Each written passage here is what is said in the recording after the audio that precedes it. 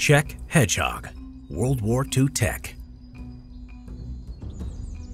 Czech Hedgehogs, or anti-tank obstacles, were used by several combatants in World War II.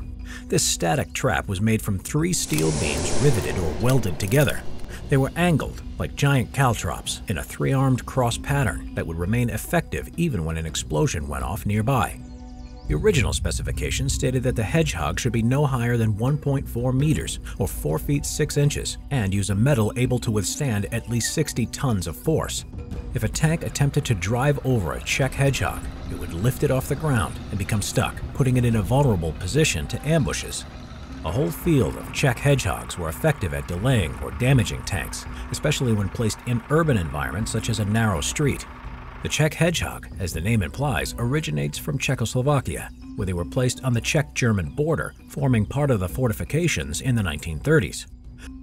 During World War II, the Soviet forces used Czech Hedgehogs on a wide scale in defense against the German invasion, even constructing them from railway rails and sleepers. Before D-Day, the German forces placed Czech Hedgehogs along the west coastline of Europe as part of the Atlantic Wall defenses. Placed at high tide along the beaches, they trapped and ripped apart enemy landing craft, making them an easier target for armor. Subscribe and click the notification bell for more history videos. Get your copy of Simple History World War II today.